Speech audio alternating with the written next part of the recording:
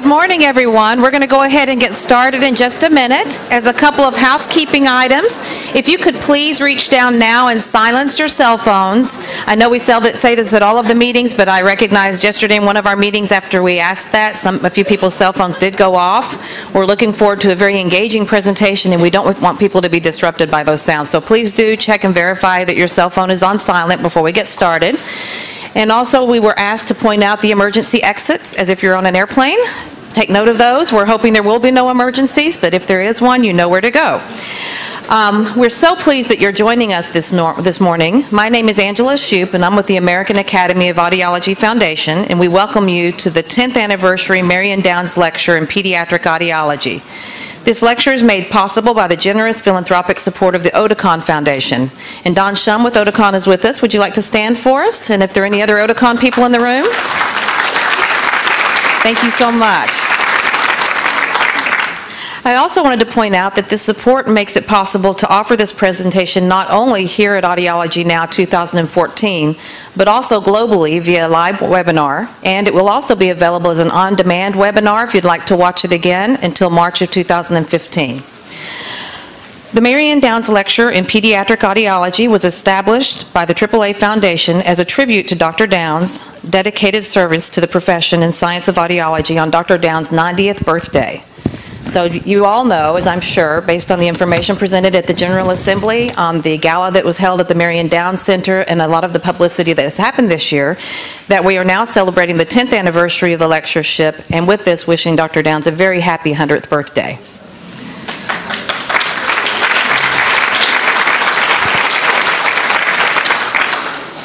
Dr. Downs has been referred to as the mother of pediatric audiology. She has had direct and indirect impact on infants and their families through her clinical care, educational activities, and scholarly pursuits, advocacy, mentorship of other professionals, and her inspirational, indomitable spirit. This lectureship in her honor continues to spread her influence in advancing excellence in hearing health care to infants and children. We are honored today to have Dr. Nina Kraus join us. Dr. Kraus is the Hugh Knowles Professor in Communication Sciences, Neurobiology and Physiology, and Otolaryngology at Northwestern University. She is also the Director of the Auditory Neuroscience Laboratory. She'll be presenting a talk today about biological assessment and audiology, spotlight on central auditory processing, hearing, and noise. Dr. Kraus and her team investigate these issues in multiple populations, including the normal listeners throughout the lifespan, poor readers, individuals with autism, individuals with hearing loss, and also expert listeners, such as musicians and bilingual speakers. She also investigates these issues in animal models. The AAA Foundation is honored to offer this presentation by such an esteemed researcher and international speaker. Please join me in welcoming Dr. Nina Kraus.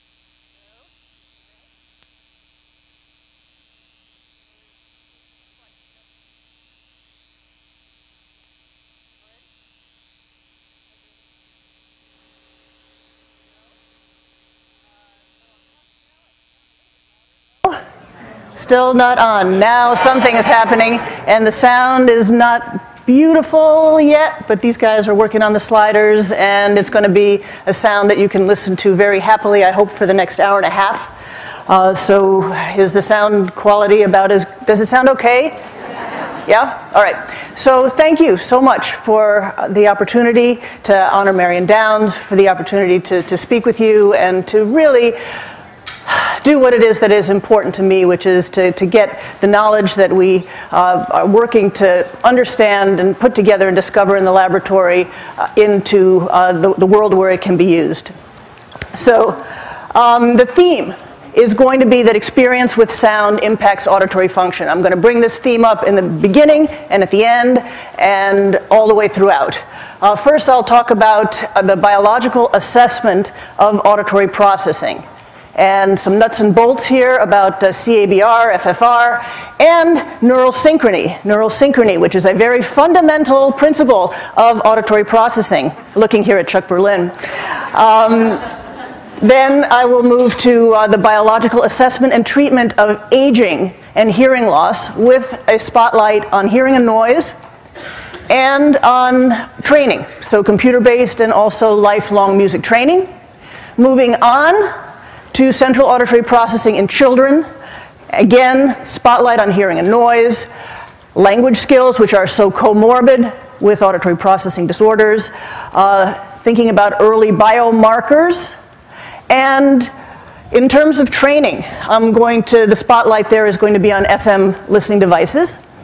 And finally, end with what do we know about the impact of early experience biologically? The impact of early experience not only for the developing child, but the impact of early experience now as we're older throughout our lives. So again, we have a lot of information from hearing aids, cochlear implants, auditory processing, and the impact of early experience on the adult brain. And finally, this idea that experience with sound impacts auditory function should be a pervasive idea. Set? Yeah. Okay. So, Marion Downs. She was such a pioneer of newborn screening and the early fitting of hearing aids and of healthy aging. And I think I hope she's listening to this lecture, and I hope she is saying, yes, impact of experience is exactly what I have been talking about all my life, and I have been living through my own life. And the time, of course, has come to look at hearing more broadly beyond threshold and to recognize that the ears are part of a very rich sensory, cognitive, and reward, how we feel about sound, system. And the way I envision newborn screening in the future is that there is going to be a supra-threshold measure of auditory cognitive health of the kind that I'm going to talk to you about today. And here we go. So hearing is this integrated system. Of course, sound has to come into our ears and into our brains. And importantly, we have to consider the enormous impact of the corticofugal efferent network that we have and that has become evolutionarily more and more important as animals become evolved. And the fact that how we think about sound, so our cognitive function, our memory, and our attention to sound influences auditory processing. How we feel about sound, positively or negatively, our limbic system also impacts auditory processing. We've got information from, this is from Pizzoni's lab, looking at kids with cochlear implants and looking at the impact of auditory experience on cognitive skills. So it might not be surprising that a child with a cochlear implant might perform poorly compared to a normal hearing child on an auditory measure of memory. Turns out, though, that these children also perform poorly on a visual task of memory. So really the idea here is that auditory-based language development is part and parcel of the development of executive function, and that there is this feedback loop that connects how we think about sound, how we use sound, our cognitive sensory processes. The work of Frank Lin, I mean, how direct is that? So here he is telling us that your incidence of getting dementia as we get older and as we lose our hearing is greater if you have a hearing loss. So, you can't be cavalier about, oh, I'm just not hearing as well, I'm not getting the sounds, perceiving them into my brain. When you're losing your hearing, you're losing your ability to think. And so, very important work of his. And again, Pizzoni has this auditory scaffolding hypothesis that I've paraphrased. And the idea is that active experience with sound creates a scaffolding for cognitive abilities.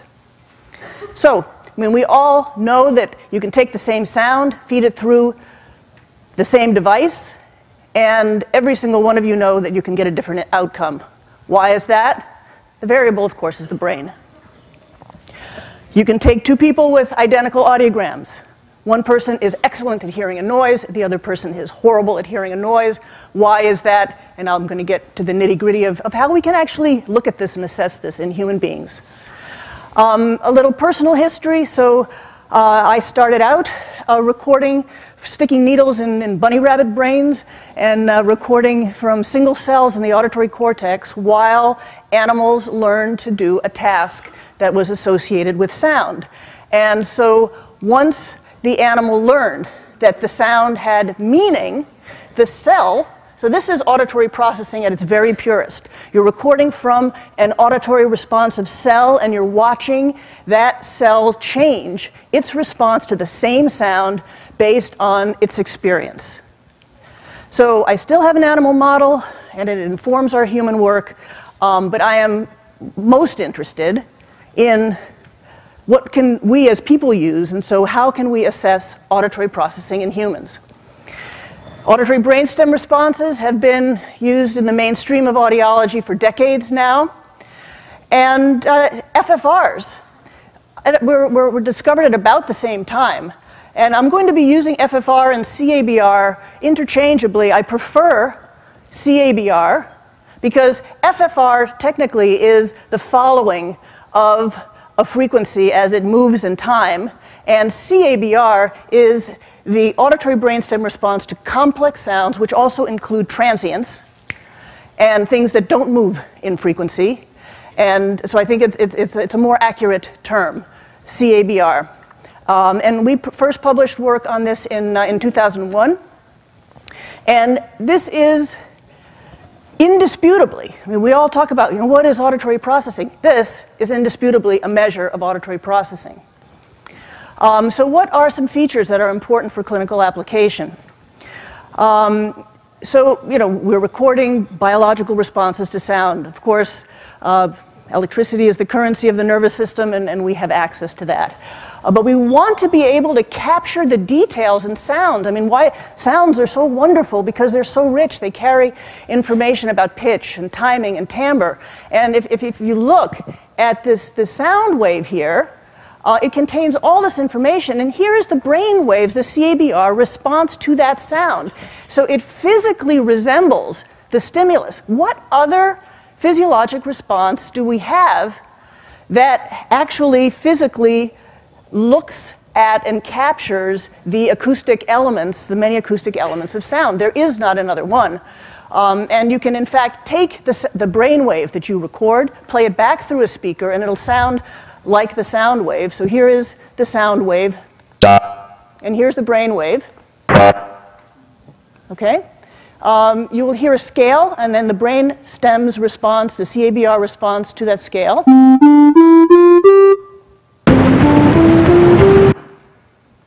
Little Mozart.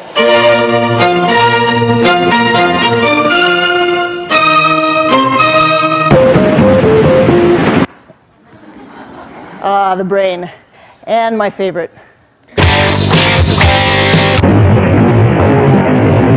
Okay, so we have a lot to work with here.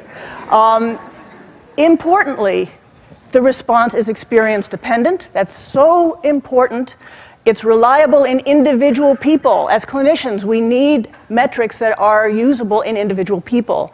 And there's really good test-retest reliability. Okay, so it's experience dependent on multiple time scales. So lifelong and online. And obviously, I mean, just think about this for a millisecond.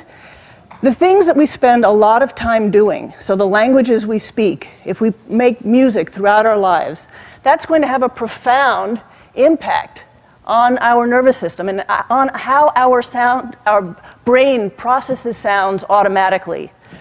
The things that, I mean, we have a system which is adaptable online, but those biological changes are going to be relatively much smaller. They're there, we can capture them, but they're tiny. So CABR is it's essentially a midbrain response. Let's talk about the auditory midbrain. It is one of the most metabolically active areas of the brain. It is a hub of influences from the periphery and from the corticofugal central nervous system. And, ever since, certainly in hearing, once we had otoacoustic emissions, we realized how important the efferent system is. And in neuroscience in general, there's been this enormous paradigm shift of how the brain, how the way in which sound is utilized feeds back and actually affects the very basic processing of sound. So you have a metric here in the CABR of what I'm calling the distributed but integrated auditory system. So it's distributed because you all know all the different parts that make up the auditory pathway, and it is also very much of an integrated system. And it is a window into the biology of auditory processing and auditory learning in humans. So we have this ingrained terminology about potentials that are early potentials and late potentials, and we talk about things like top-down and bottom-up processing. This terminology is useful and it grounds us, but in fact it can be limiting and misleading. And there are many ways in which CABR is neither early nor late, neither bottom-up nor top-down. The statement already in the brainstem does not make sense. This distinction between low-level auditory and high-level cognitive, I mean, the brain doesn't respect disciplines. It's affected by many factors apart from the brainstem, and I thought, analogies help me so much, so I thought I would use a bike analogy, and those of you who know me know I like bicycles. So let's see if this will work for you. You got a bicycle, and my bike has this thingy, this gizmo, that measures how fast I go. So there's a sensor on the wheel that measures how fast the wheel is spinning. But how fast the wheel is spinning is affected by many things. How hard am I pedaling? Who's pedaling? My bike's mechanic. The terrain. The weather. The bike that I'm riding in the first place. So this response, this measured speed that's coming from a sensor on the wheel, what it is measuring is affected by many factors in addition to the speed of the wheel itself. And so if you think about it this way, you think about these responses, like a CABR is from the brainstem, but not of the brainstem. So you are really looking at a response, which is a window into many, many contributing influences. And this is useful in humans. Incidentally, my little gizmo measures a number of other things. So it measures not only how fast I'm going, what my cadence is, the distance I've traveled, and similarly, with CABR, there is a lot more to brainstem activity than just onset latency. We can measure how well is the fundamental frequency being represented? How well are the harmonics being represented? What about the envelope of the sound? What about the fine structure? How consistent, how synchronous is the response from trial to trial? And so we can take all of this information then and have this concept of neural signatures, of how are these different elements of sound and how they are auditorily processed by the brain. How do they impact the things in communication that we care about? So what happens as we get older?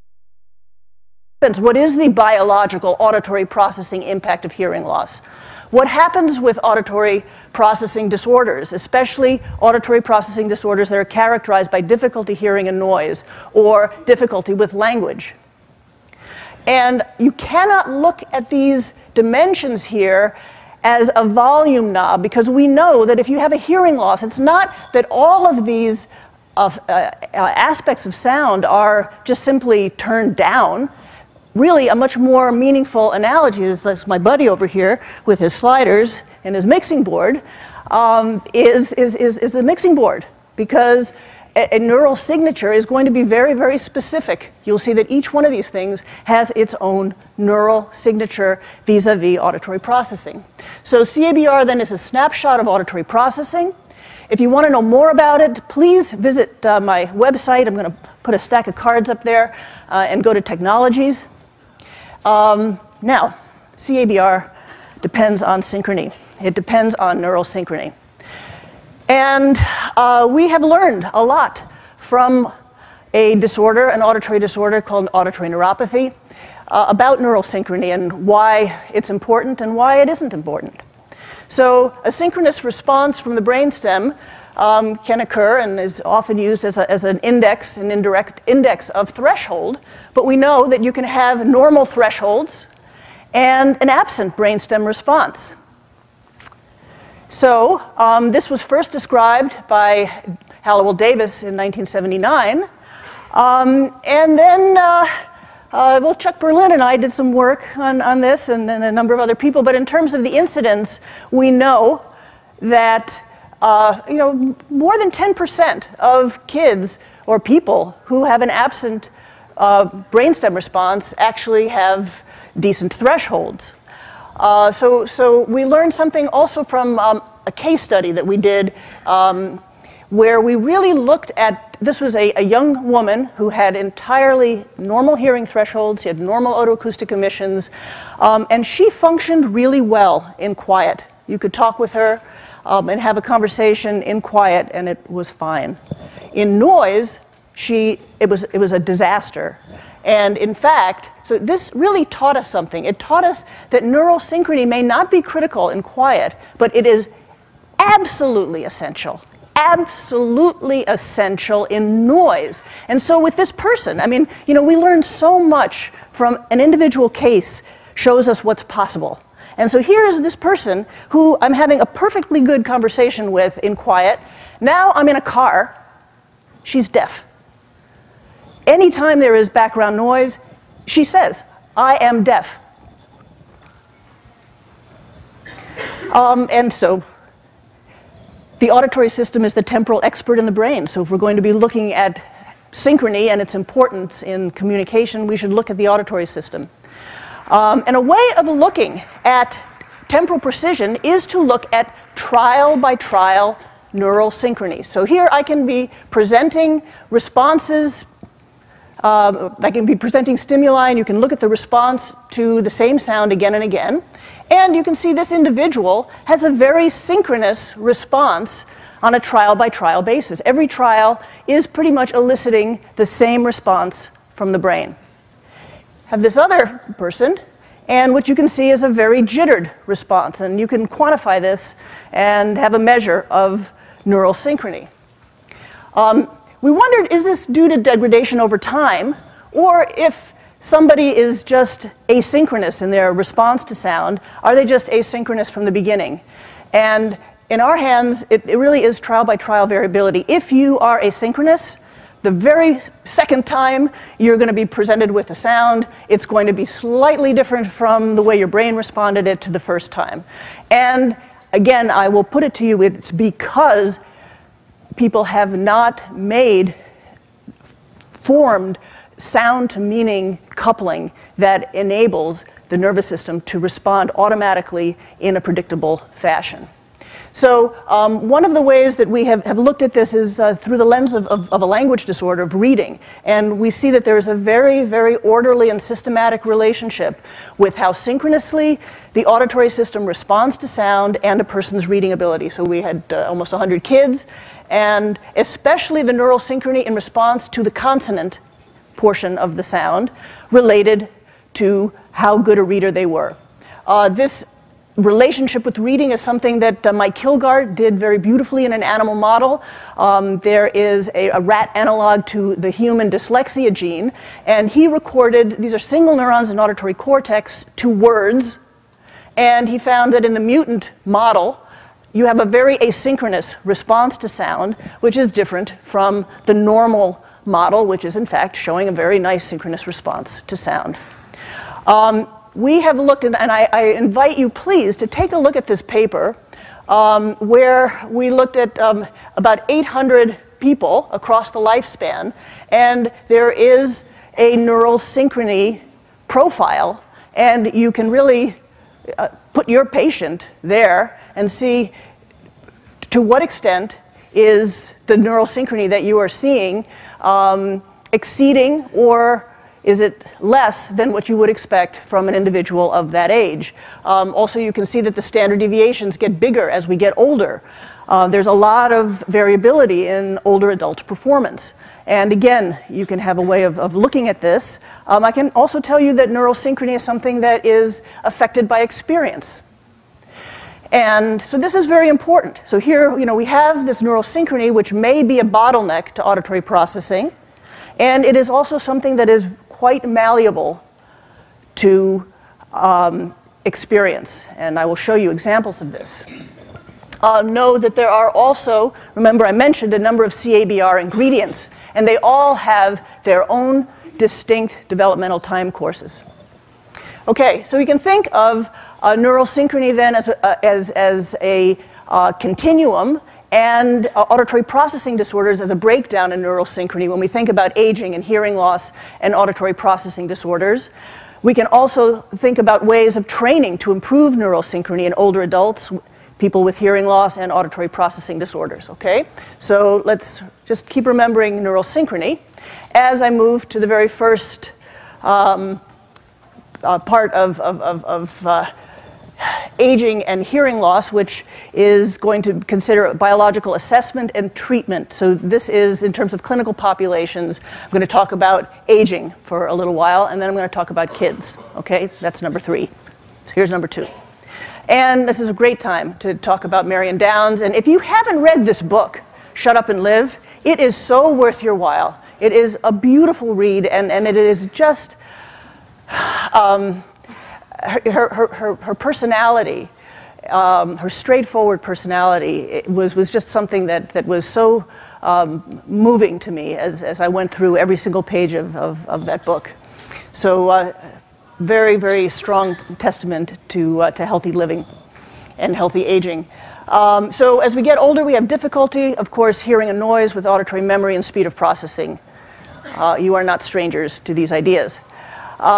We know biologically one of the things that happens, probably the most profound and straightforward thing that happens biologically, is that our neurons simply slow down. There is a neural slowing. And we have decreased inhibitory processes. Don Kaspari has done a ton of work in this area, especially with brainstem inhibition. There's broader neural tuning, longer neural recovery, increased neural noise, decreased brain connectivity, all these things that will conspire. So here, is a young adult's response to a speech sound, and here is an older adult's response to a speech sound, and they're different. So what's going on here? Again, this is not a volume knob effect. There are very specific aspects of auditory processing that slow down. So here is the responses to consonants. Consonants are what are vulnerable to disruption, and they have acoustic elements that rely on this beautiful auditory system of yours to respond synchronously. So this is in blue the young person, and in black an older person, and what you can see is selectively the response to the consonant is later. So the consonant is delayed here in an older person. Also, I talked about neural synchrony. Well, neural synchrony does get worse as we get older. And you can see neural synchrony here in terms of phase locking. It gets worse. Also, the representation of the harmonics, generally not the fundamental frequency, but of the harmonics, gets lower as we age. So these are some things that happen. What do we do about it? So again, if we go to our animal models, we can see that this is from Mike Merzenek's lab, that you can train animals. Well, first of all, you can see this is an example of an older animal's response to sound. The red dots are sounds, and you can see that there's quite a bit of jitter in the older animal's response to sound. And after the animal has been trained to know what to pay attention to vis-a-vis these sounds, you see that the synchrony, these little black dots are responses of single neurons. The neural synchrony of those individual neurons now line up with the stimulus better after training, and the animals can learn. And really, I mean, we know very, very clearly that the nervous system is capable of changing until we die, and we can learn new things. So what about humans? The work from Adam Ghazali's lab has been really cool, and Daphne Bevalier and Barry have done some very nice work with high-speed video games. These action video games that are really seem to have an impact on multitasking ability, which is something that gets rough as we get older, and memory. So, you know, there is a whole precedent for some auditory training, but we're interested here in hearing a noise, right? I mean, we're interested in communication abilities, and we really want to know about hearing a noise. So, you know, what do we have out there? What products are available for training hearing and noise? There's this LACE, which is a computer-based program that trains people to hear degraded speech.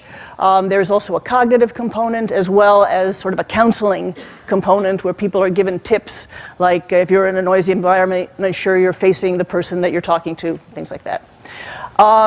So we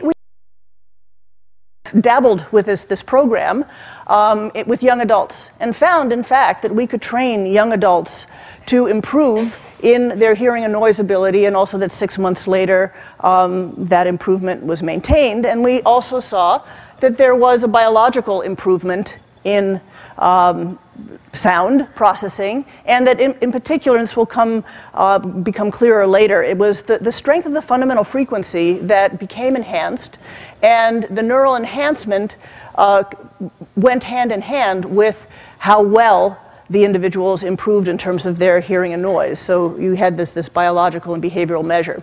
But we really want to know about older adults. So the focus here is on older adults, and Sweeto and colleagues have looked at how do individuals do on the various LACE measures, and they do improve. And they also found that there were improvements in measures that were not tested. So these were transfer measures, other measures of hearing and noise and cognitive function. So there was some evidence that you could improve hearing and noise in older adults. But when we did our older adult studies, we looked at a different program. We looked at the brain fitness program that is delivered by Posit Science, and Mike Merzenich has had something to do with the development of that program. And it's based on two principles. One, it is based on the adaptive contraction and magnification of consonant vowel transitions of these sounds that are tricky, and at the same time, sorry, there is this adaptive increase in memory demands. So you have these sounds that are changing in an adaptive way to help you understand elements of sounds that are meaningful, while at the same time you are first starting with just simple sounds that are then put into words, and that are then put into phrases and then sentences, and you have longer and more complicated attentional and memory demands. And Samira Anderson, who earned her doctorate in my lab, was really spearheading this, and she's currently at the University of Maryland as an assistant professor. So what we did is we looked at a bunch of older adults, and Samira was an audiologist for 25 years before becoming a neuroscientist, and it was wonderful. I mean, this is just a great example of, you know, the participants came in, they wanted knowledge about their hearing, and she could give it to them. And, you know, when the studies were over, they were in tears. Do you have another study? Anyway, but we tested these older adults. They came into Northwestern, and we did some testing, and we had two groups. So we randomly assigned people to the brain fitness group, and this was for 8 weeks. And the active control, they watched educational videos for the same amount of time, and they also spent the same amount of time interacting, because they had to answer questions about those videos. So they weren't doing this auditory cognitive training, but they were doing something. And then we brought them back. And so these are the things that we looked at. We looked at the biological responses to sound, cortical, subcortical, speech and noise measures, and cognitive tests. What did we find? Well, the active control, this is timing, active control did not change. It was stable 2 months later from beginning to end. But what we found is that the people who went through the brain fitness program, their timing, their neural response timing in response to consonants, the consonants of sound, got faster. So that happened. And we also found that there was an improvement in their hearing and noise ability, their auditory memory abilities, and their speed of processing, and that the effects were greatest for people who had hearing loss.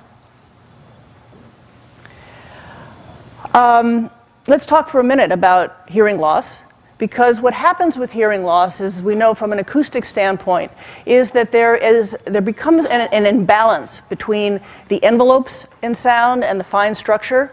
And not to get too technical about it, the envelope of sound sounds like your voice when your mouth is full of cotton and his office.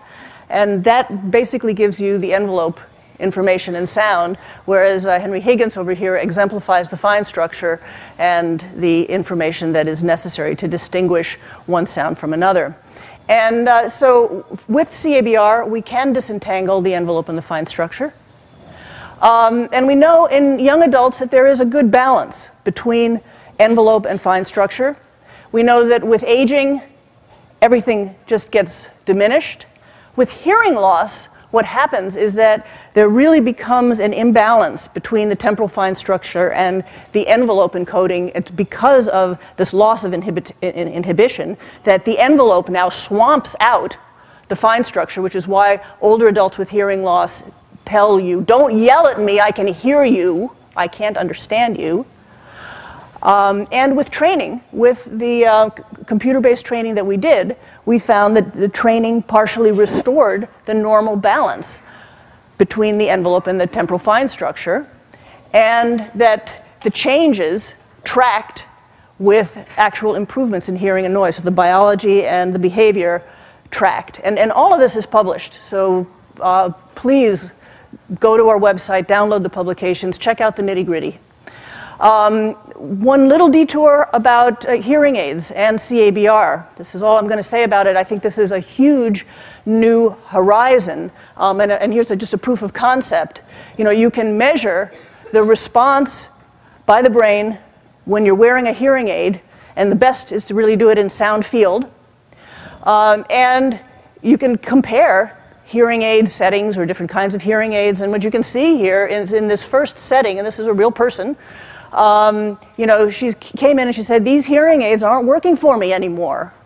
And so we gave her another set of hearing aids, and she went around with them for a couple days, and then she came back, and she said, you know, I can't remember the last time I heard so well in a restaurant. So she was clearly happy with the hearing aids, and we had an objective measure of auditory processing. Of sound, she was now processing more effectively. Okay, so we have aging and hearing loss, and we know that aging, well, first of all, aging reduces all kinds of processing of these different elements of sound, and with computer-based training, you can help improve at least the timing of consonants. Hearing loss results in this imbalance between fine structure and envelope. And again, with training, you can partially restore this balance. What about things that we do for a long time? So I'm going to get to something when I talk about auditory processing in kids and different intervention strategies. I mean, short-term training is what it is. It's short-term. And it takes the nervous system doing things a lot in order for the nervous system to change. So what about, and this is Gus Mueller, by the way.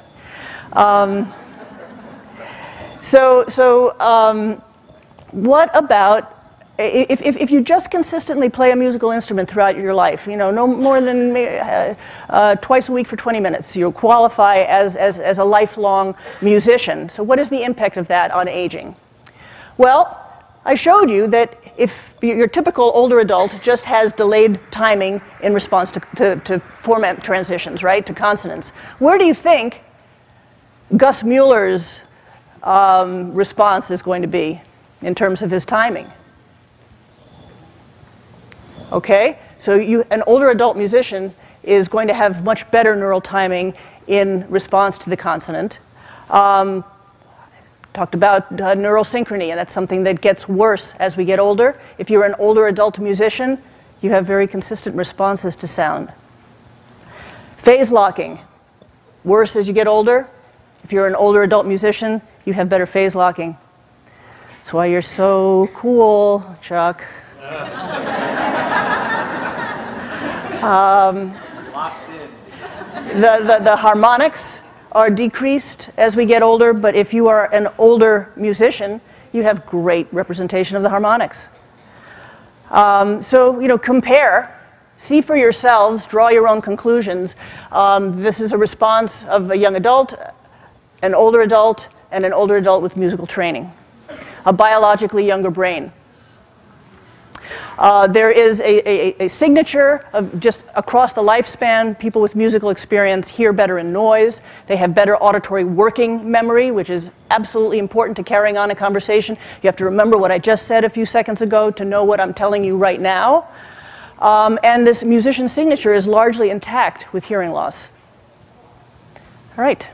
So music then really enables us to process. It improves our auditory processing in a number of spheres that we can measure and we can look at objectively and biologically. So we have so much to work with in terms of measuring and assessing and understanding and figuring out and applying auditory processing.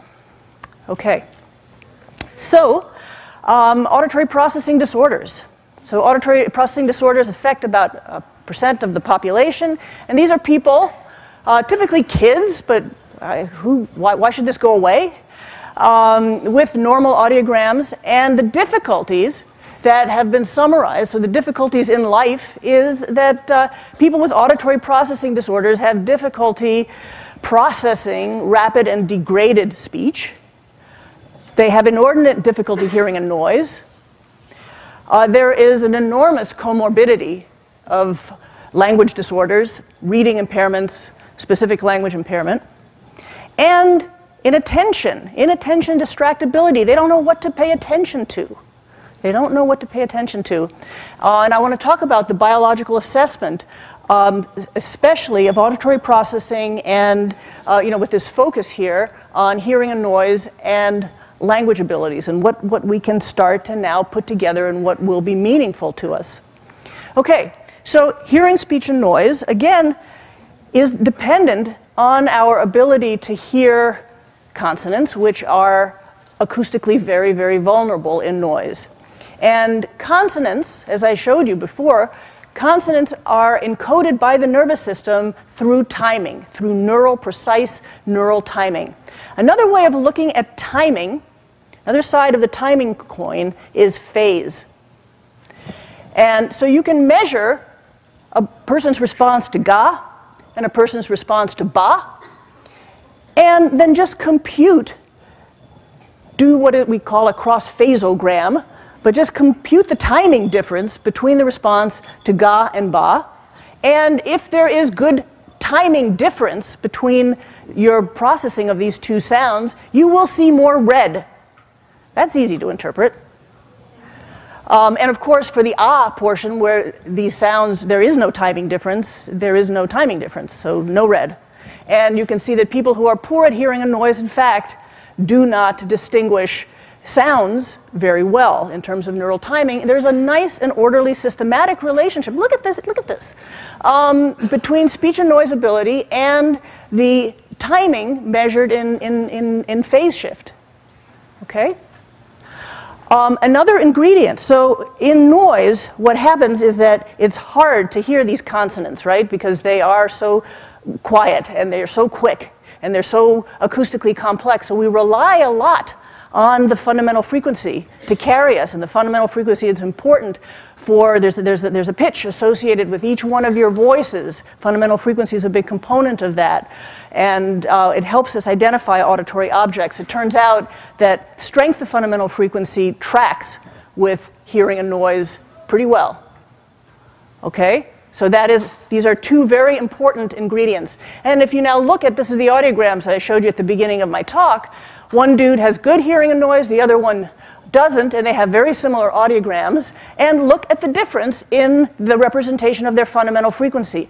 The guy who has good representation of their fundamental frequency has good representation of that fundamental frequency in quiet and in noise. The noise has not disrupted the the processing of that acoustic element, whereas this poor guy, he was doing all right in quiet, but the minute you threw in the noise, no strength of the fundamental frequency. You can measure that objectively. Also, hearing and noise is mediated by cognitive load. And I can tell you that if you look at the strength of the fundamental frequency and its relationship to standardized measures of hearing and noise, the more cognitive load there is, the better the relationship is, which is, again, why this measure, the CABR, really is a measure of cognitive and sensory integration. So, hearing and noise, fundamental frequency, and the neural distinction of consonants. These are two very important acoustic ingredients. Let's move to language skills. So, language skills, turns out, auditory processing in most situations, in people who have normal hearing, normal processing is really important. And there have been many, many, many studies showing that auditory processing skills coincide with language skills. And we also know that auditory processing disorders are very much associated with difficulties with language, so dyslexia and specific language impairment. So an aspect of auditory processing is phonological processing, the ability to categorize, mentally manipulate, and rhyme sounds, so you know, phonemes. And we're not talking about discriminating them, we're talking about really understanding them as categories of sounds. And typical readers are very good at distinguishing the categories of like da and ta, and a poor reader is just not especially good at doing that. Well, when we look at auditory processing biologically in good and poor readers, we see that poor readers have delayed neural timing, and we find that they have a reduction in their representation of the harmonics in sound. Well, the harmonics would carry a ton of information distinguishing one speech sound from another speech sound. And again, this is where there's an overlap. So, you know, it's very nice. You can really begin to disambiguate and disentangle. So there are some overlaps between hearing and noise and phonological processing, and then there are also real distinctions. Here's where the overlap is. The overlap is in the processing of consonants. So, you know, again, it turns out that good readers are really good at distinguishing differences between consonants in, you know, based on their timing and compared to poor readers. We're very interested in, as I think very much in the spirit of Marion Downs, is in devising early biomarkers of auditory processing and early identification of kids who are going to go and have auditory processing and language difficulties. And so we have a project that we call BioTots, where longitudinally, I don't know what possesses me to do longitudinal studies, which we do. You know, first of all, I'm inherently so impatient, and you know, and these longitudinal studies are punishing. But since individuals are individuals, it is scientifically, you know, it's just the science. The science made me do it. You just get a lot of information if you follow individuals over time. And so we're following these 3-year-olds, which are fun to test, and following them until they are, you know, 5 and 6 and learn to read and really tracking their language skills. And we have a whole bunch of work that has to do with rhythm and auditory motor processing that I'm not going to get to even touch on today, but it's cool and fun. And we have these kids banging on drums. But back to auditory processing, what we find is that these 3-year-olds, the 3-year-olds who have the more developed auditory processing skills are the ones who have more synchronous responses to sound, just in that measure of neural synchrony that I showed you before. And if we look at our phasogram, again, the kids who have good language development at 3 years of age, you can see this. And you might be able to see this in a newborn. And we do record these responses in newborns, and we haven't done a systematic study. Actually, Samira is working on that, so there we go. So if we look at language impairment, we can see that these specific aspects, the representation of the harmonics, onset timing, representation of consonants, and response consistency, as well as envelope, which I can't get to right now, are very important acoustic ingredients that undergird language development and language use. Let's talk a little bit about training. So say you have somebody who has an inconsistent response to sound. Say you have somebody who is manifesting, is coming to the clinic and is saying, I have difficulty following, or my kid won't follow my auditory instructions, especially when it's noisy. And you've assessed them biologically, and you see that there is a problem. What do you do about it? And there have been a number of studies. I've kind of listed them here, and the effects of training have been mixed, both behaviorally, and I've outlined here these are the physiologic studies. But one of the things that we really do have to keep in mind is, what is your outcome measure, and the fact that any auditory training program is short. And what we need to be really thinking about in terms of auditory training is the kinds of auditory training that will teach people information that how to process sound in a way that they will carry it over into their lives, or they will be taught in such a way that they are getting a lot of experience with processing sound in a more efficient way. So I'm going to tell you about some of the work that we've done with FM listening devices, and what really characterizes this study, and we really got some pretty neat results, but what characterized the study is the fact that these kids wore the devices in the classroom for a whole year. 6 hours a day, all of their teaching was done with this FM device. And so, an FM device, the teacher's wearing the transponder, and the kids are wearing this cute little earring. And as we went into this, we knew that others had found an increase in attentiveness and in listening skills wearing these devices. There had been reports of improvements in literacy and in academic achievement. And so what we did is we, again, randomly assigned kids to wear this device.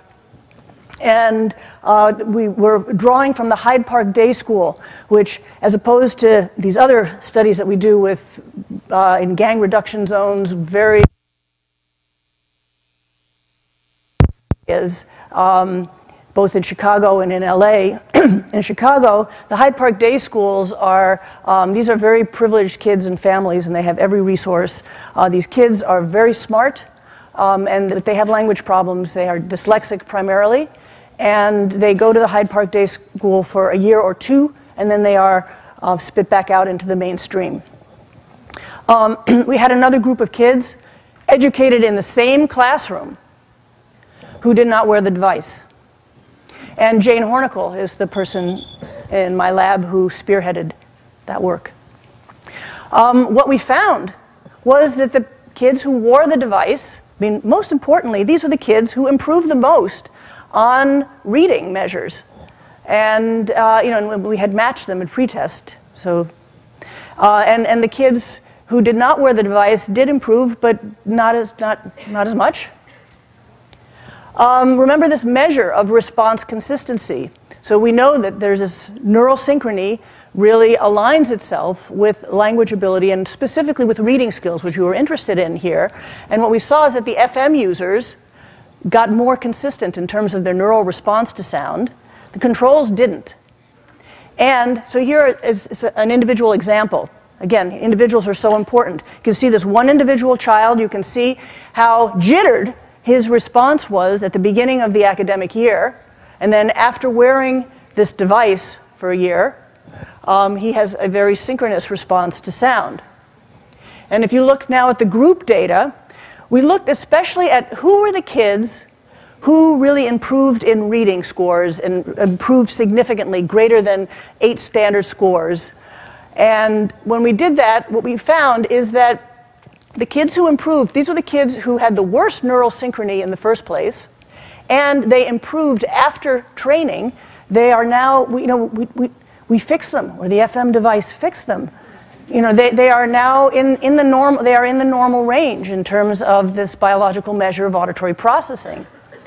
And we can predict, we could have predicted ahead of time who would be a good candidate for FM training. Because it is the guys who had the worst neural response consistency, they were the ones who made the greatest gains in reading.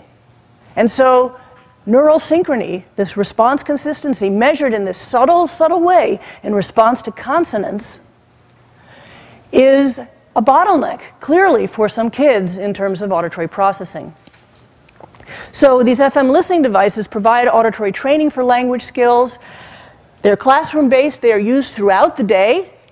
And importantly, they focus attention on meaningful speech. This is important. So what is the mechanism? Why is this working? And I think that it is attention. You have to learn what to pay attention to begin with. My husband's a musician, and I try to, learn some songs, and he comes up and he says, well, if you listen to that, you'll hear that he's not plucking the string, he's pulling off the string with his left hand. I'm deaf to that until he comes and tells me, this is what you got to pay attention to, and then I can pay attention to it. Oh yeah, I get that. But others have shown that cortical responses reflecting attention can be modified with FM use. In our study, we saw that with parental and teacher reports, that it was the kids who improved the most in terms of their response consistency. They were also the ones who the parents reported, hey, this kid is paying attention to sound better. In others, this is a study that was done in Helen Neville's lab. We know that there are cortical responses that index attention. So you record the response to a sound when you're paying attention to it, and record a response to the same sound when you're not paying attention to it, and you subtract the two responses, and here's your index of attention. Turns out that some kids with specific language impairment don't have this response. In a study that they did using computer-based training, what they found is that after training, this attention response emerged. I think attention is important here. And it is learning what to pay attention to. I think it plays a big role in the brain's response to sound, because you have to pay attention if you are making a sound to meaning, auditory cognitive, you are making a sound to meaning connection, you have to learn what to pay attention to. And this is an important line. Attention in the past influences automatic sound processing in the present. Okay, so what we have spent a lot of time paying attention to, the sounds in our language, our mommy's voices, automatically our nervous system, when we're asleep, will respond to the sounds that have been meaningful to us, that we have paid attention to a lot, that we've cared about a lot in the past. We have changed the auditory processing in our nervous system. In art, there's the myth of the innocent eye, where artists talk about, okay, you got a sculpture, you got a piece of art here, and the sculpture is the same thing, but the people who are viewing it are going to view it differently based on what they bring to viewing the piece of art. You have each person is bringing their own experience with looking at things in their lives, and is going to interpret that piece of art differently. So there is no innocent eye, and there is no innocent ear. So how can we strengthen auditory processing? By making these sounds, which in turn then strengthen the way in which specific ingredients of sounds are automatically processed. And activities that will strengthen auditory processing will engage cognitive, sensory, and reward systems, and assistive listening devices in the classroom seem to be one of those. Music education. I could talk with you for days on this topic. And one of the reasons that I study music is because music is such a great model for auditory learning. It engages sensory, cognitive, and reward system. There are software-based programs. And learning another language, learning more languages. Again, this is a way of strengthening our auditory processing.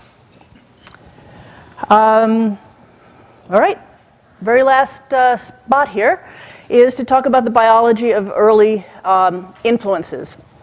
And first, just a little bit about cochlear implants and hearing aid and auditory processing, and then this idea of the imprint of early experience on the adult brain.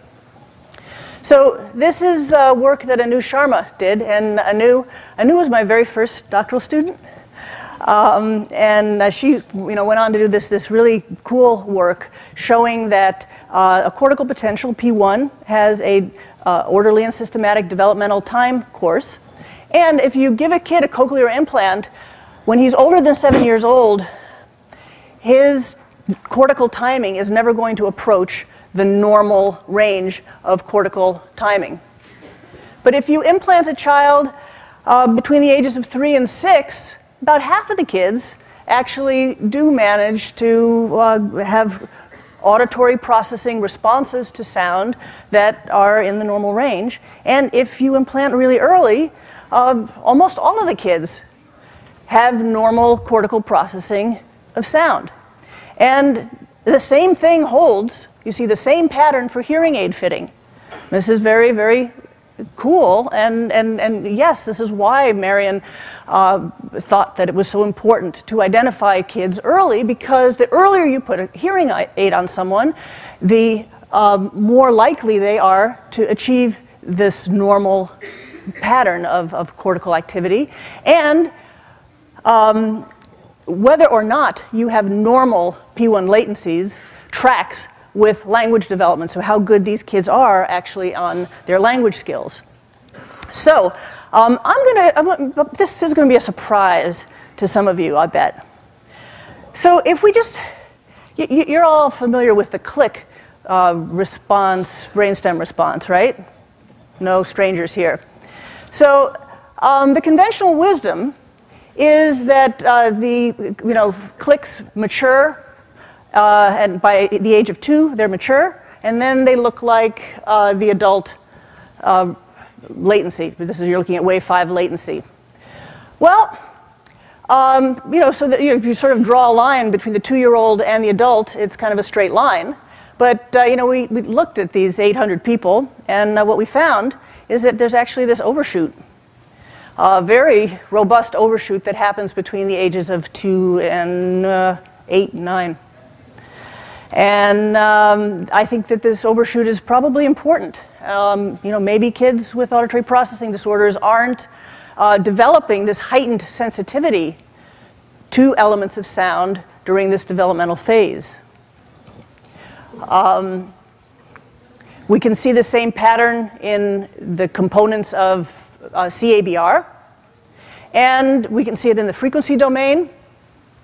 This is the neural response consistency that I showed you before. What is interesting is that these other ABR ingredients, I think it's easier for you to see here, that you can have these subcomponents that have distinct developmental trajectories. So the fact is, and just take a look at this paper. We have 2 of them, where we can really chart out the development of different components of sound, and this is ongoing work. There's much more work that needs to be done here to really identify the other subcomponents that we haven't followed developmentally well enough, like the envelope, for example. But we've already gotten a lot of information on a lot of these different responses to sounds developmentally, and they really provide a canvas for looking at auditory processing. Okay? Finally, early influences on the adult brain. So, that if you take an animal and you you subject them to certain auditory experiences, that it's going to actually impact the adult brain.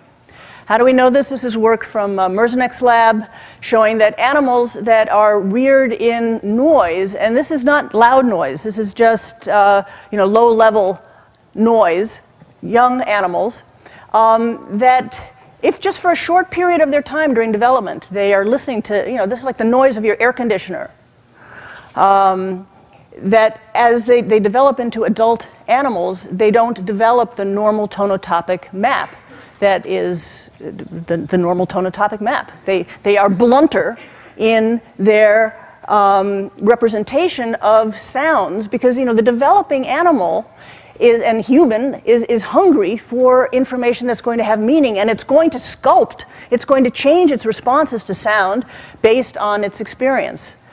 This is work that Dan Saines has done. He has a whole beautiful line of work, where he takes juvenile animals, trains them to do auditory tasks, and then compares them as adults to other animals that hadn't had that training. And the adult animals that had had the training earlier in life are able to do auditory and auditory cognitive tasks much better than the ones that hadn't had that early experience. So this early experience, it stopped, still impacts the adult organism. Again, what about humans? So in humans, well, how many of you have played a musical instrument sometime in your life?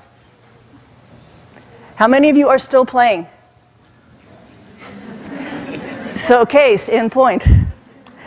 So the fact is, all of you who raised your hands, that music experience has had and has an impact on how you are listening and processing sound today. So we did 2 experiments, one in young adults and one in older adults. And what we saw is that, so in the young adults, these were Northwestern students that we matched in every way, except for whether they had had a musical experience in their childhood. So moderate is about 5 years or so or more. And they weren't playing an instrument at the time that we tested them. And they had larger responses to sound. These are the fundamental frequency, and also they have less of a noise, so they have a better signal-to-noise ratio. And the individuals who had the intermediate amount of training sort of fell in between. Now, this is really cool. But I showed you this now. This is the 3rd time you've seen this graph. As an older adult, the timing to consonance is delayed, right? What about if you look at older adults, like they're 70 years old now, and ask about their early musical experience? They haven't played for decades. Has that early musical experience had an impact? And the fact is, it has. So people who have had musical experience in their lives for a number of years, and then for decades do not actually play music, presumably they have been taught to pay attention to sound and the auditory motor processing and integration, which is important for speaking too. These connections have been formed, and so you have an individual who later in life is responding, their nervous system automatically is responding to speech better. So in terms of the decisions we make for ourselves and our children in terms of their music education in their lives, draw your own conclusions. So summary of early influences, earlier cochlear implantation and hearing aid use impact cortical response timing and development of language skills, and that there are ingredients of auditory processing that we can index by CABR across the lifespan, and this really provides us with a canvas for assessing auditory processing. And early auditory enrichment in humans, in the case of music, impacts the adult brain long after the experience has stopped. So I just want to say a few words, pulling some ideas together, and then I think we'll have some time for questions. So remember I talked about hearing as being this distributed but integrated system involving cognitive and reward and sensory processes, and how we interact with sounds is going to shape how neurons respond to sound. So we can think about the experiences that we have. So when we pay attention to sound in the moment, it engages our corticofugal system. This is a system that is very, very malleable. It changes all the time. The training effects fade very, very quickly, but you are engaging your cognitive processing in the processing of sound, which strengthens then your automatic afferent processing of sound, and it is actually the lower portions of the system that you can see stability with respect to experience and training. They are long-lasting, stable, and automatic responses to sound, which are the consequence of repeated attention to and use of the system. And importantly, we have access to this biology of auditory processing and learning in humans. And, you know, if you think of CABR as a uniform measure, well, you know, we've got a problem, right? A problem in assessment and management of hearing is that you're going to use a different metric, different stimuli, different techniques. Say if you're trying to assess hearing and noise in a baby or in an experimental animal or an older person. Well, it would be really useful if you had a uniform metric like this one that you can use across labs, you can use across species. It's been done. You can get it in babies, you can get it in older adults, and you have now a uniform metric.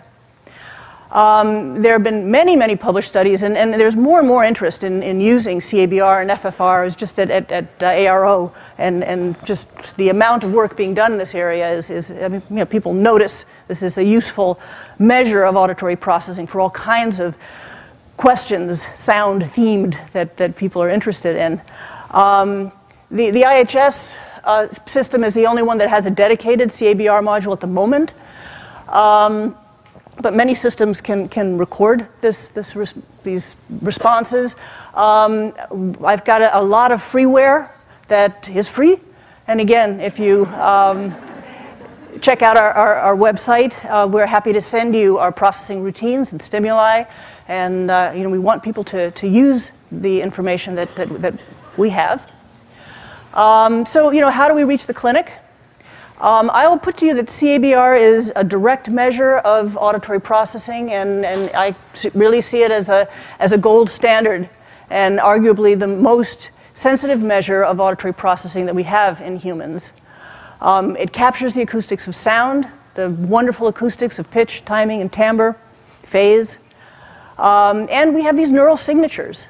These neural signatures that we can now begin to understand, you know, what happens in terms of the auditory processing of sound, what happens as we get older, what happens when we have a hearing loss, what happens if we have an auditory processing disorder, what happens if we have difficulty hearing and noise. How about training? How does experience and training impact this auditory processing and these signatures? And I really do think that this is wide open in terms of hearing aid and cochlear implant device development, as well as use eventually in terms of fitting and monitoring of hearing aids.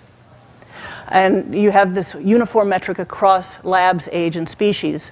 So, you know, really the role of the audiologist is way, way bigger than historically conceived, I think. You know, you're dealing with human communication. This is what people care about a lot.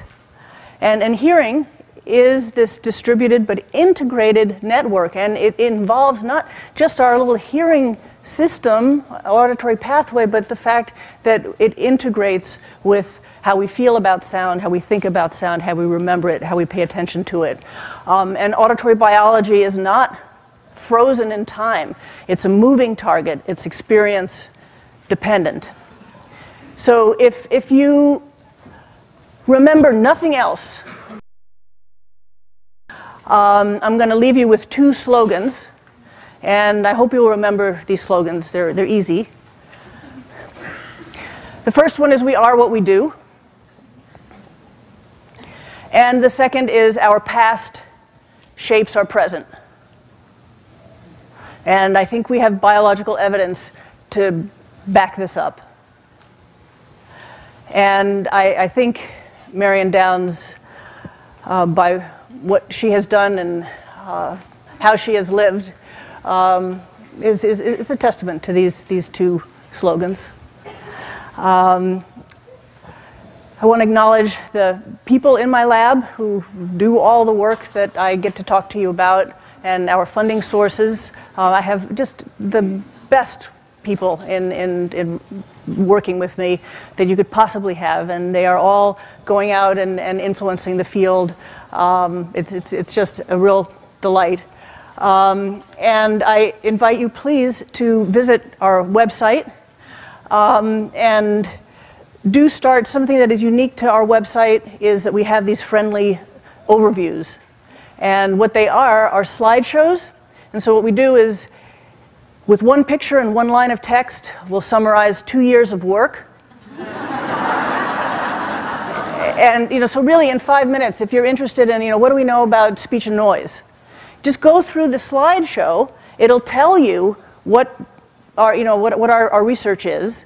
And if you're just interested in this one little part of it, we'll download that publication and forget about the rest, but you'll get an overview. And again, because it is so important to us to communicate our little scientific discoveries to the broad audience of people who is interested in communication, these friendly overviews they're a labor of love. They're a ton of work. We update our website almost daily. So it would please me if you would check it out. And I thank you for your attention.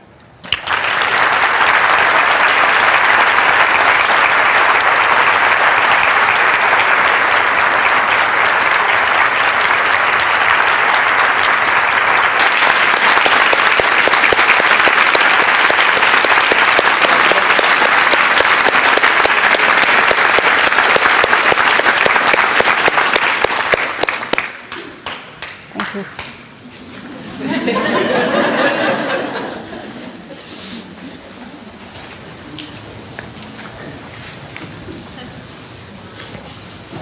What am I supposed to do? Good. What? Shlomo, since I'm at the microphone, Shlomo, why don't you come over here and use the mic? You're second, though. I'm first. Come. That was wonderful, Nina. Thank you. Most undergraduates in music have to take up to 4 ear training courses, and the ear training courses are all about tones, no language stuff, intervals, all that stuff. Can you give us your opinion of how good of an ear training as an 80-year-old somebody might have in hearing better in noise that just took those ear training courses in music versus taking a course like LACE or did some training that was more language-based? Yeah, that's a beautiful, beautiful question. So, so as an older adult, if you're now making a choice about, what you might do to improve your communication abilities and keep them strong. You might want to do a computer-based program. You might want to learn a new language. You might want to learn a musical instrument. First of all, different people like different things. So music may not be for everyone. What I can tell you is that across the lifespan, not just the work we've done, but many, many countless other labs have shown that musical experience has a very profound effect on auditory processing and communication skills throughout the lifespan, but we don't have an answer to your question, which is if you were to pit, say, a brain fitness program with learning a musical instrument later in life, how would they do? And what are the differences? Because with music you are not only disambiguating different sounds, but you have this auditory motor integration that is a very, very key part of learning that transfers to speech. My hypothesis, which is why I have written an NIH grant, which is currently under review, and I hope to be able to do the study. I would love to be able to partner, as I have wonderful community partners who are teaching older adults either instruments for the very first time. They're either initiating or resuming musical training. And I would like to do the exact same measures that we have done using the brain fitness program and to really compare and contrast. Because, again, there are going to be individual differences, but I think that there are also going to be differences in magnitude and quality of these 2 different kinds of training. So for the moment, this is a very important question, a question that has no answer, and I hope that an answer will be forthcoming. Hi. First of all, thank you very much about continuing enrich us with your knowledge. Also, thank you very much for answering all my questions when I send you online. Within 1 hour, I get your answer. Two questions. First of all, I want to ask a dysynchrony that you are talking about. Is this related to different arrival of the neuron to the cortex? Is this, I'm sorry, I mean, is it related to what? In the arrival. Of the signal. Mm-hmm. Or this is a different mechanism? I think this is the same we're talking about. I think that dysynchrony really was created because the different arrival, some of the neurons, they have a very slow arrival with age, okay, and then some of them is still intact. And you're creating dysynchrony in the arrival to the cortex. So these are the kinds of questions, obviously, that you can answer best in an animal model where you are simultaneously recording from multiple sites. But recording from, if you're looking at a global measure of auditory processing, the synchrony is going to depend on the time of arrival from one neuron to another neuron. That's right. And that timing is going to be very much, very much influenced by what is going on in the nervous system. So for example, as we get older, we have this diminished inhibitory function, and that is going to impede the arrival of neuron activity from point A to point B. Okay, the second question really is very important to me. The mechanism that you are explained in various articles, which I followed one by one. One is inhibitory hormones that inhibit the jitter that is causing the increase the noise, signal-to-noise ratio.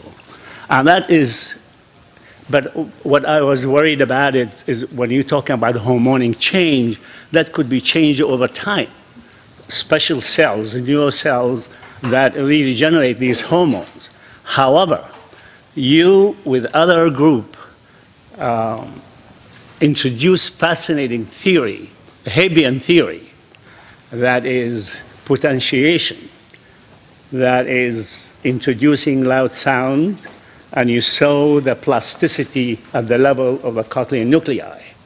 That is really goes along with all what you are talking about, plasticity and training and increasing the signal-to-noise ratio. Sure. In fact, the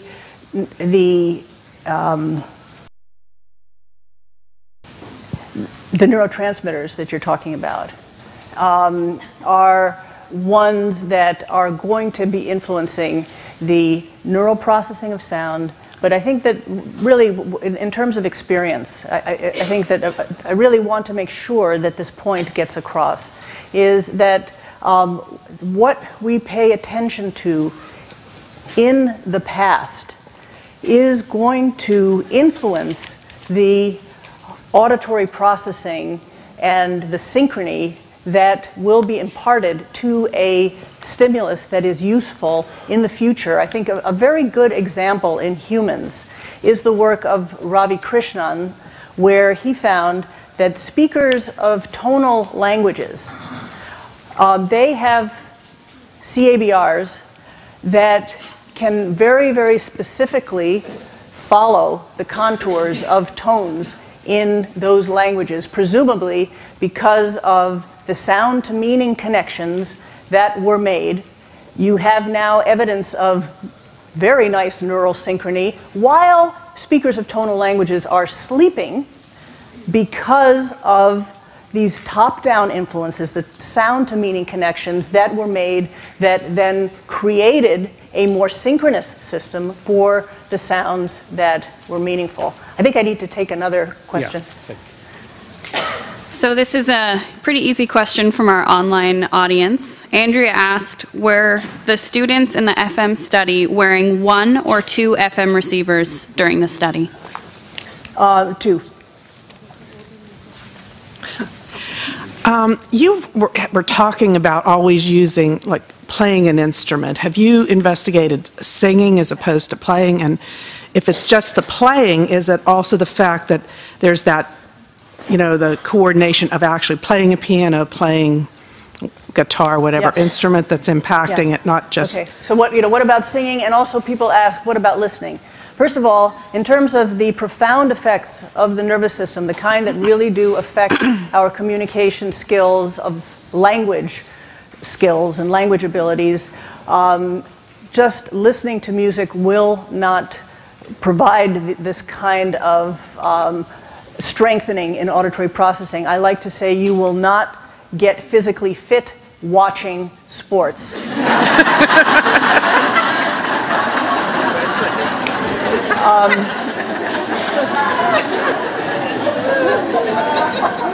What is important, though, is the auditory motor connection that is part of playing an instrument, right?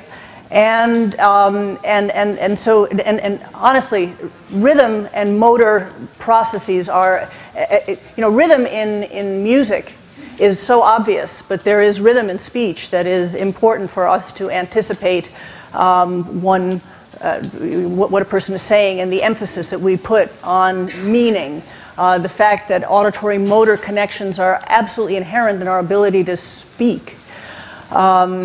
But you ask about vocalists, right? So we have a study now where we are looking at drummers and vocalists. And what I can tell you, and it's really ongoing, so I don't have answers yet, is that some of the ingredients of the musician's signature that we see in terms of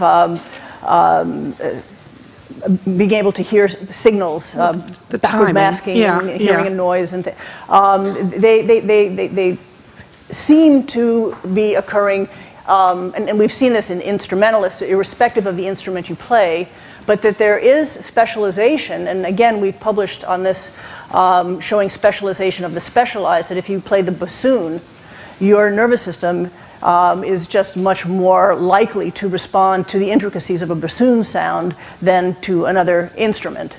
But again, this is, this is work in progress. This is work in progress, and the other question is dancers. And I don't have an answer there. And does the age that this? I guess if you're going to try and teach 80-year-old people to play an instrument, how early does a child of 6 or 8 starting to play an instrument do better than one that's maybe a teenager? Well, I mean, we certainly know, like, again, across species, that learning tasks early is going to have a different and a more profound impact than learning things later, but we can learn so many things later, and often using different strategies. Knudsen's work in owls has been fabulous. First, they thought that the older animals couldn't learn to do various auditory visual tasks, but it turned out that if you just broke the task down into smaller ingredients, smaller pieces, that the older animals could learn perfectly well. They learned as well as the younger animals. So there are obviously differences. Age does matter, but I think importantly, you can comment. Old animals and people continue to learn. Thank you. Thank you for your inspiring presentation.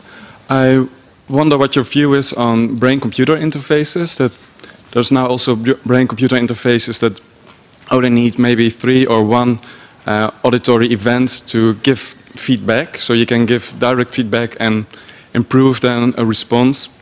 And as an example of a system to learn a second language. What do you think about the possibilities of such systems? Well, I mean, I think getting any kind of feedback on what you're doing online is really, really important for learning. And this is what we do when we play a musical instrument. You're getting tactile and auditory and motor feedback of what you are doing, and you are adjusting what you're doing accordingly. And if you're getting some information because of neural activity that you're recording at the same time, that could very well be useful. Okay, thank you. I'm at a large school district in Texas, and we recently had our first student show up with a report from her physician requesting an FM trial based completely on a dyslexia diagnosis and based on your research. So we have been looking into a lot of your research about dyslexia and FM systems. And I was wondering, you did a one-year trial with the FM systems in the school. Do you think there's a minimum amount of time that the kids need to be using an FM system in order to see the changes that we could document in the school as far as benefit goes? Right. So really good question about the amount of time that you might need to use the FM system. So I don't know. I can tell you that 1 year was very effective. 1 year, 6 hours a day.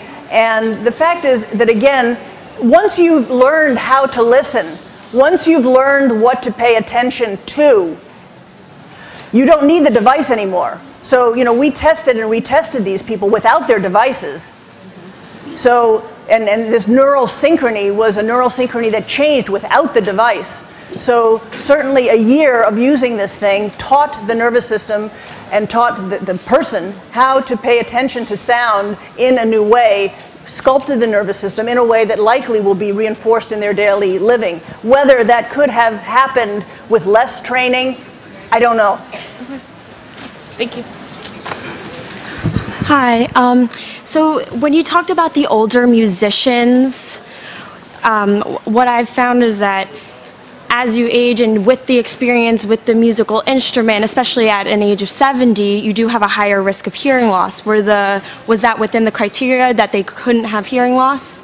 Well, we have looked at older adults with and without hearing loss, and so the data are really, really clear. I think the very best comparison is to take an older person with age-appropriate hearing loss, some presbycusis, and match them.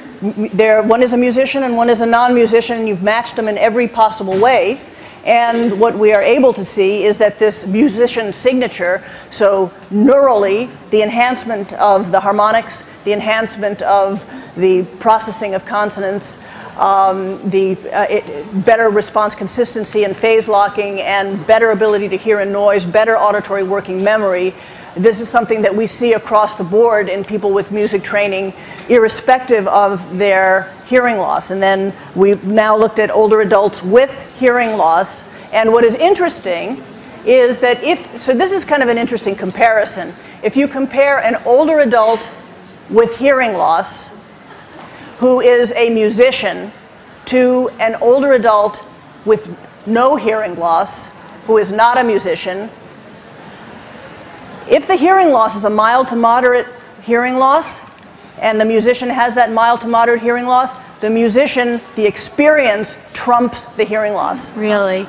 And also, in addition to that, the type of musician, did you have a specific, like, is it a classical? Yeah, the work that has been done so far on the effects of musical experience on the nervous system has been done on many different instruments and genres. And again, it does not seem to matter for the very basic, if we call it a musician signature, both neurally and in terms of communication. It doesn't matter what instrument you play or what genre of music you are playing. What is important is the sound to meaning connections, the integration of sensory, cognitive, and reward learning that playing any instrument will afford. That said, there will be specialization of the specialized, where if you're playing a certain instrument, you are going to have some specializations that are not going to be there and are going to occur depending on the instrument and the genre of instruments that you play, and also how you learn to play an instrument. This, again, is a really important question that I hope we can really nail someday, is if you learn an instrument as a language, sort of Suzuki style, versus you learn it later in life as a 5 or 6 or 7 year old, more like reading, what kind of an impact does the way you learn the instrument have on the nervous system? At this point, we and others have looked at musicians or hobbyists who have had both kinds of training, but that would be a very interesting issue to disentangle. Okay. Thank you so much. Thank you. I'm interested in the example you gave of changing a hearing aid fitting, which addressed the problem of speech in understanding speech in noise. Sorry. What? The example you gave of changing hearing aid fitting, you changed a hearing aid and you got a improvement in hearing in noise, and you got an improved response on your objective testing. I don't know if it was synchrony or not. But that's, the way you presented that, it sounded like that was an instantaneous improvement.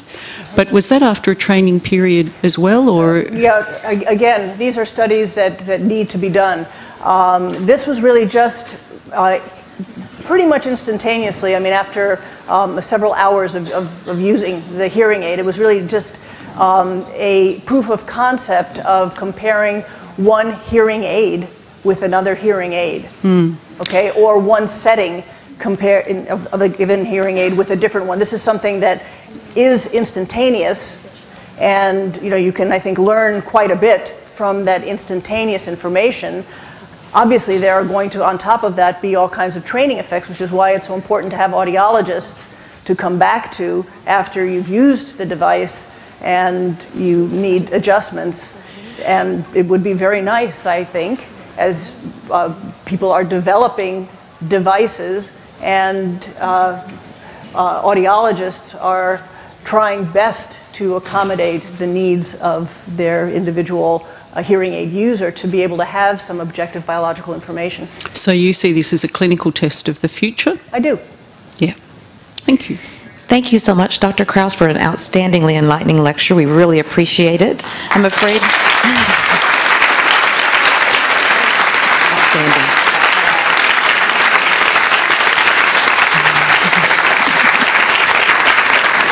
And I'm afraid we've already run over time by quite a bit, so that's why I held up the sign earlier. But if you weren't able to see it, the passcode is 158.